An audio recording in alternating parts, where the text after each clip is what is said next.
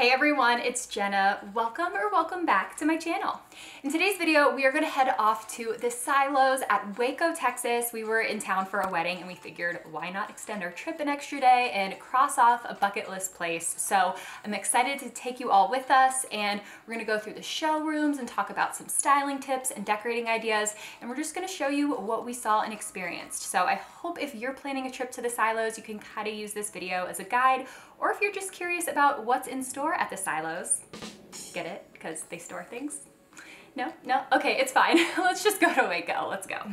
All right, so off we go to Waco, and we were staying in Lago Vista, Texas, which was about an hour and 45-minute drive or so. So our first stop was breakfast at Magnolia Table, and Magnolia Table is about a 7-minute drive from the Silos, so it's not actually on the grounds, but definitely worth a stop in my opinion. And the aesthetic of this place is absolutely incredible. It's actually an official historical landmark in the state of Texas. The original restaurant that stood here was founded in 1919 by Greek immigrants, and I love the Spanish colonial style of the building and how they accented it with all these gorgeous olive trees and bushes all over the property. I also loved the outdoor seating area off to the side of the building where you can grab coffee while you're waiting for a table if the wait is really long.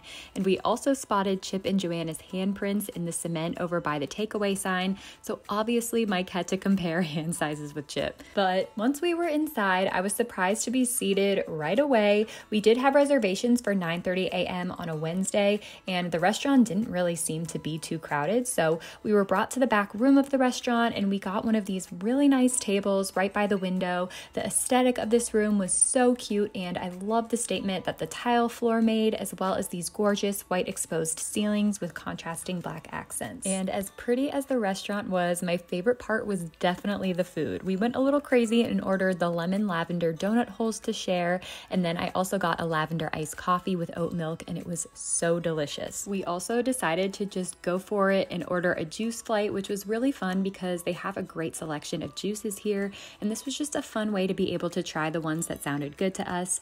Mike ordered a breakfast taco as well as the French toast and bacon that came with this yummy strawberry butter, and I ordered the farm breakfast that came with their signature hash browns, eggs, peppered bacon, and a flaky buttery biscuit and strawberry butter. It was phenomenal. Once we were done eating, they have a little store attached to the takeaway counter where I got another lavender iced coffee to go and checked out some of their fun souvenir merchandise. I love this little recipe card stand and berry holder, super cute, just some fun things that you could maybe take home as a little gift or souvenir to remember your trip by.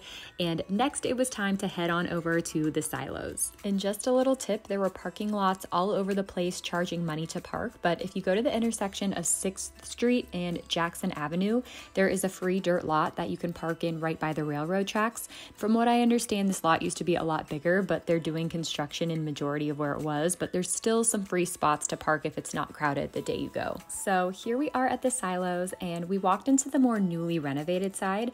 This whole area is just so charming, but the first spot we decided to go was Magnolia Home because this was the spot I was the most excited to see.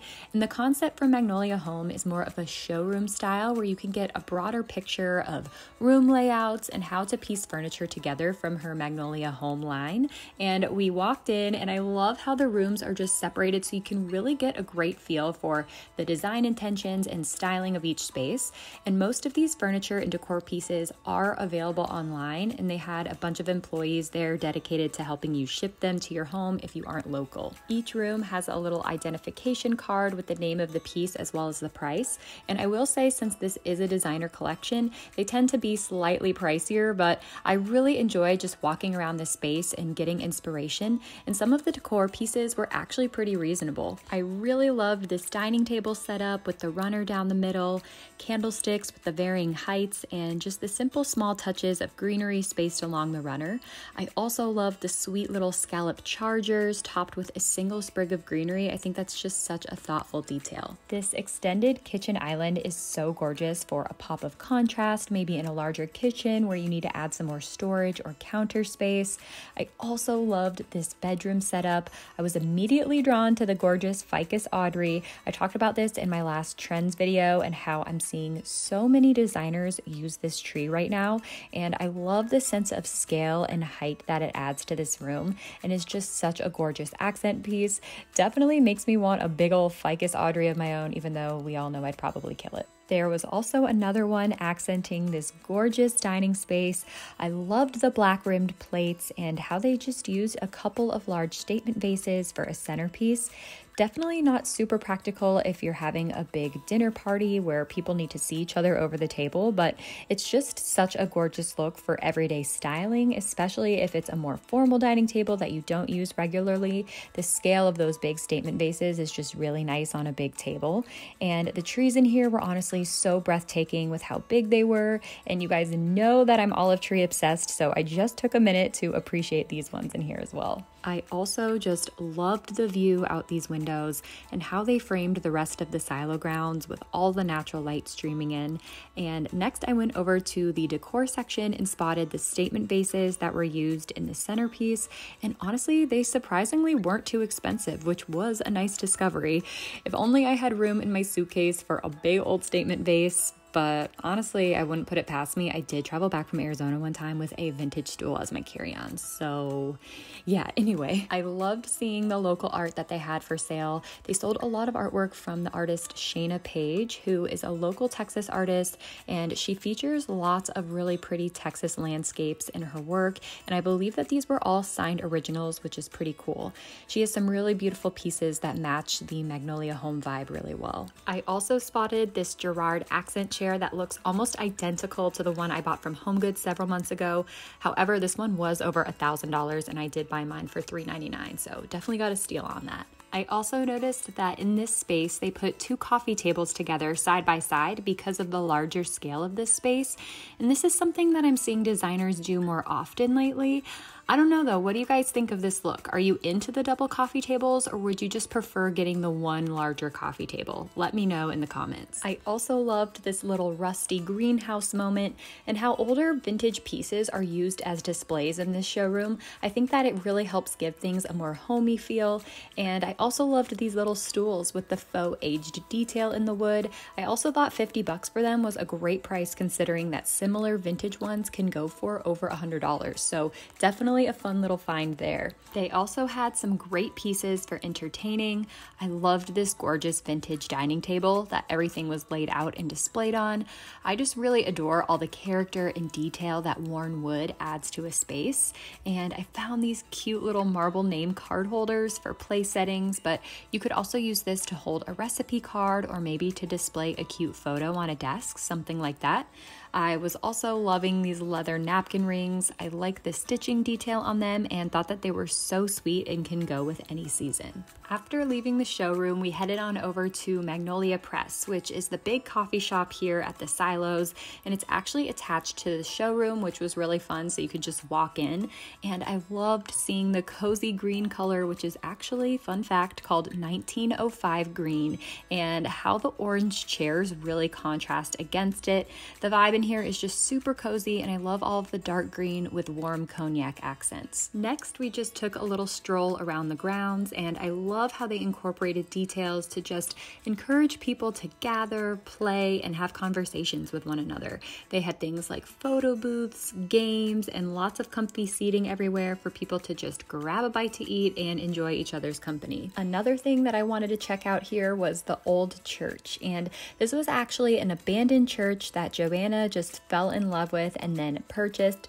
They ended up moving it to the grounds at the silos, and they had to reframe the structure, but most of the siding, flooring, beams, and pews were all original. So they feature the renovation in one of their Fixer Upper episodes that I recently watched, and it was just fun to come in and experience the finished product.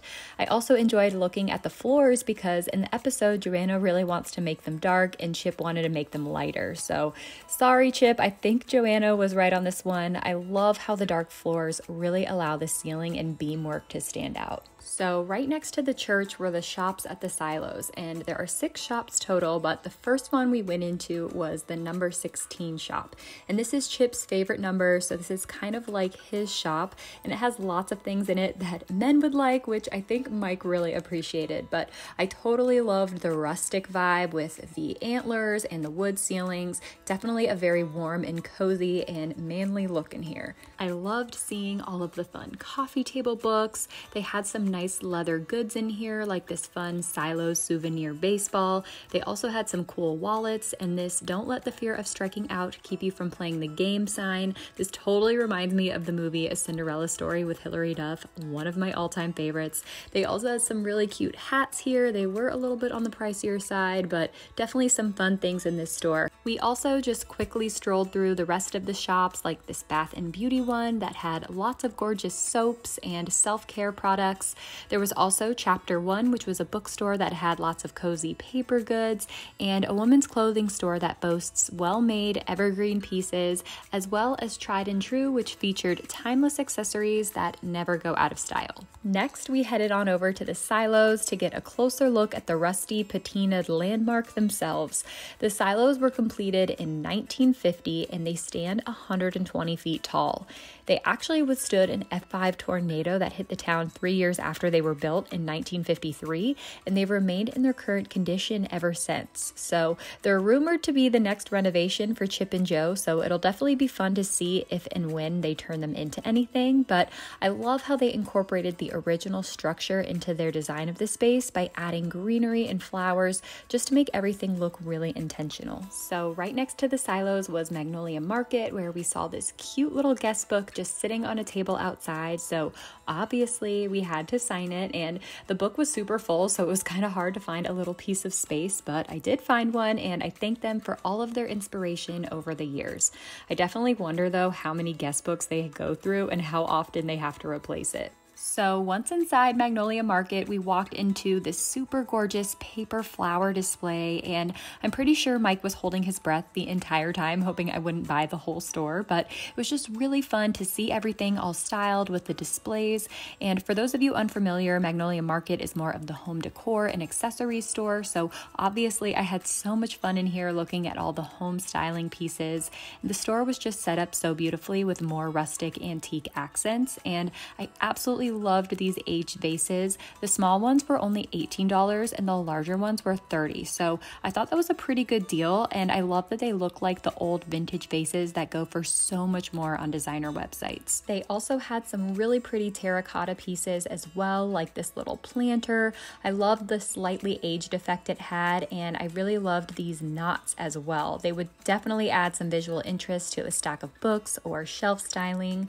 And I also loved these little marble bowls. This would be so pretty in a bathroom to hold some soap, or maybe in an entryway to hold keys, or whatever you need to set down. Super pretty, and I love the organic marble material. And lastly, we couldn't leave the silos without seeing the gorgeous gardens. This is such a relaxing little area with planter beds that make such a beautiful scene, coupled with the backdrop of the silos.